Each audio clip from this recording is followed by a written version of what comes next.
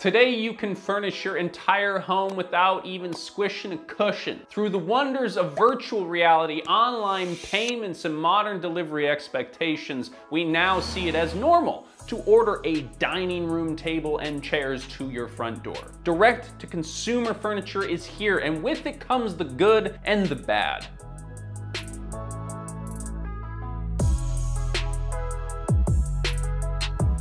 All right, now before we get into this video about furniture, I have to acknowledge that I'm not an interior designer and that this is not even my house. Now you might have noticed that this background is rarely the same in our videos, and that's because for the last 8 months we've been shooting out of Airbnbs all across North America while I'm traveling on my other channel. But if I lived in this house, I would have a lot more furniture options today than I ever would have in all of human history. I also probably wouldn't have chosen that lamp. It's like a ram or something with gold. Anyway, just ignore that. So there's a pretty good chance that if you're watching this video, you've purchased some furniture through an online furniture retailer like Wayfair, or even one of these new modern ones with sleek names like Joybird, West Elm, Polly and Bark, Burrow, and of course, the most famous one here on YouTube, Article. These brands have now made it normal to furnish your home digitally, and while buying products sight unseen is never recommended, it is nothing new. Now we've been doing this whole delivery thing for quite a while, since at least the 18th century when Ben Franklin started selling mail order books through catalogs. But with the advent of the internet, you could say that things got a little out of control. It is now possible to have your groceries, a new car, or a mattress materialize on your doorstep at the click of a button. We've made a whole video about the Casper mattress situation and their leap into this world, and now we are taking the natural next step in the progression into furniture. Now, if you've seen that last video or you understand the DTC acronym, I'm not going to get too repetitive here, but we need to understand the basics of what's going on. Ever since the Industrial Revolution and the mass production of goods, manufacturers in large part stopped selling their own stuff, opting instead to sell wholesale to retailers. The problem here is that the more people you add into the equation, the more expensive a product becomes. Every group involved has to make a bit of money, so at the end of the day, instead of paying $40 for a stool from a local carpenter, you're stuck paying $40 to the manufacturer plus like an additional $40 to $80 to the retailer. This does vary a bit from industry to industry, but in general, it's probably safe to assume that you're going to be paying double the wholesale price for any given item. The internet disrupted the friggin' heck out of this, and today online business is just kind of a no-brainer. There's no shop to rent or maintain, there's no staff to pay, so they can put all that money into other things, which we're going to be talking about later. So this business model is what has allowed brands like Amazon to completely take over the shopping world, and for specific brands like Casper to obliterate their competitors in their niche. However, it is not without its setbacks. So why are we talking about furniture? Well,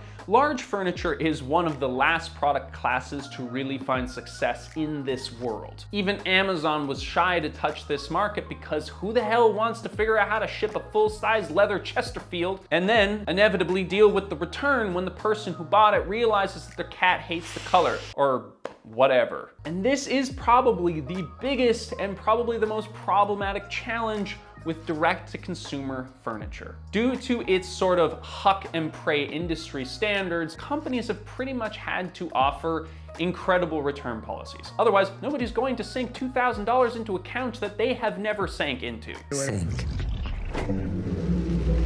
They also make things easier by finding ways to make products more visualizable. Plenty of pictures, detailed measurements and descriptions, reviews galore, and even the use of tools like augmented reality. The idea here is that you can help picture what a product's going to look like in your home to make you less afraid to leap into that unknown. The VR thing is pretty cool. Like the fact that you can just be like, oh, I wonder what this couch looks like.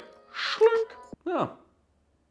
It looks terrible. But all of this effort doesn't seem to stop 15 to 40% of all online orders getting returned. Combine this with the fact that landfill waste from household items and furniture has been increasing dramatically, and it's not hard to draw some conclusions. Not only is shipping a product back and forth to a customer who changed their minds annoying, but it just ends up in the landfill at the end of the day, and we're talking about a huge amount of wasted time, energy, and resources for something that was supposed to be convenient. But despite all the logistical hurdles, the gold rush of online furniture sales was a unique opportunity for the bold and the brave. Wayfair actually got its start in furniture specifically because nobody else wanted to touch that market for so long.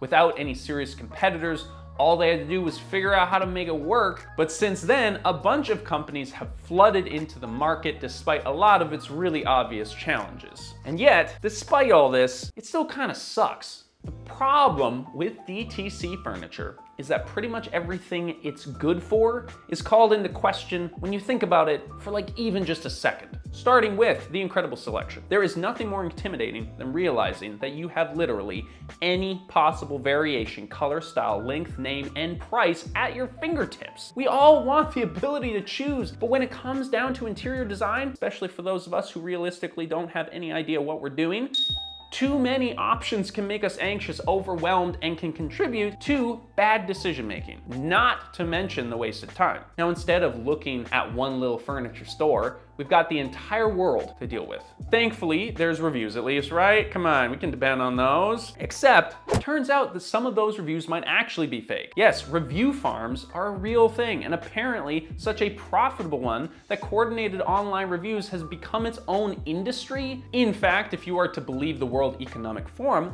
fake reviews scam us out of $152 billion a year for lackluster products, which seems kind of bananas. Let us know if you want a full dedicated video on that subject, because that blew my mind, honestly. Okay, but say the reviews are legit and you are the 1% of humanity that knows what you want. And when you see what you want, you just add it to your cart. You go right through the checkout without any second guesses. And at this point, I have to say, like, what's your name? Like, how you doing?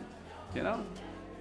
I like your energy. I like what you're doing here. Sorry. So anyway, yeah, you're this super good-looking, confident, informed, future-proof subscriber who's just used every last ounce of your imaginative juice to pull the trigger on what is going to be a new office desk in the corner of your living room. After a few weeks, it's delivered. You assemble it yourself with ease because you're a f***ing 10 out of 10. But it doesn't quite match what you're going for. Do you care enough to send it back? Are you gonna pack it all into the box? Because here's the thing, sexy pants. These returns are rarely easy. They often cost money, and even if they are free, it can take some real effort to get your furniture disassembled, repackaged, and then posted. So in many cases, the company that sold you the product is kind of banking on the fact that you're not gonna send it back and might even incentivize you not to. They often won't risk being outright annoying about a return unless you have a dreaded 1-star review in your back pocket, but they may just charge you extra things like a repackaging fee if you throw out the original box, or cap you at 1 free return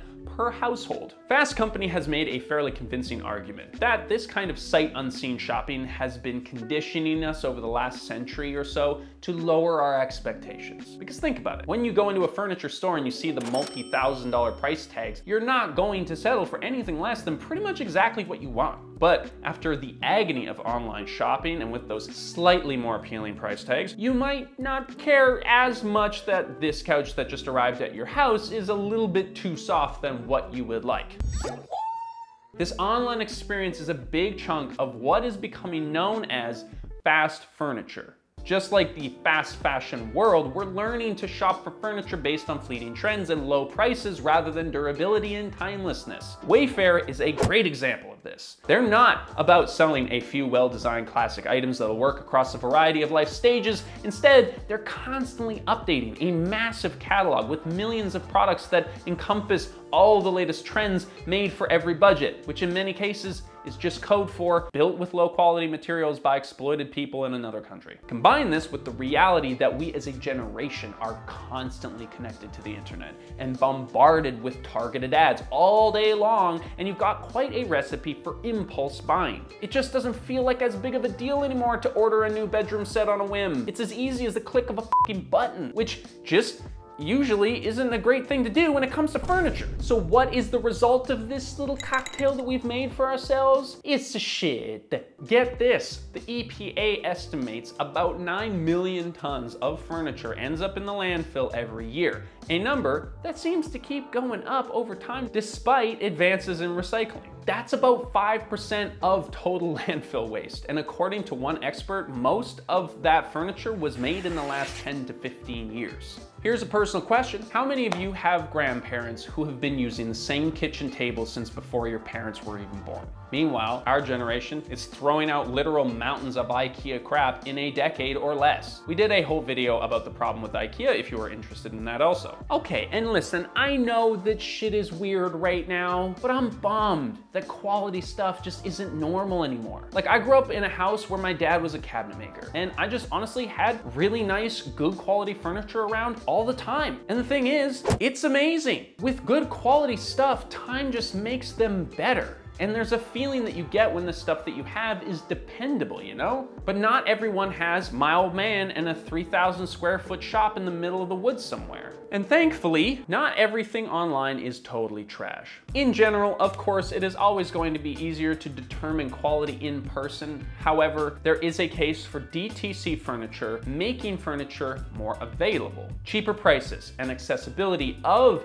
DTC products means that higher end, ethical, quality furniture might be more available for those who otherwise wouldn't have had the money to buy it. And more today, people are discovering that they want to buy from brands that focus on the future. As one example, a local company from Vancouver, where I used to live, called Chop Value, makes furniture out of used chopsticks, which is pretty neat, and a registered B Corporation to boot. Other companies like Article or Fully, who we've worked with in the past, exist specifically to create quality pieces at a more affordable price, which is just not something you can do easily when you rely on brick and mortar retailers. Now, that being said, none of these options are going to be as economical or sustainable as buying used. Just throwing the idea out there. But hey, we want to thank you for spending your time with us here on Future Proof.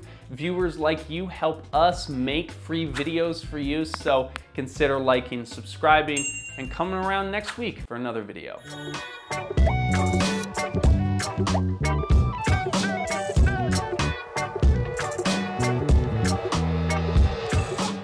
You are the 1% of humanity that knows what you want, when you want to see, when you see what you want, okay.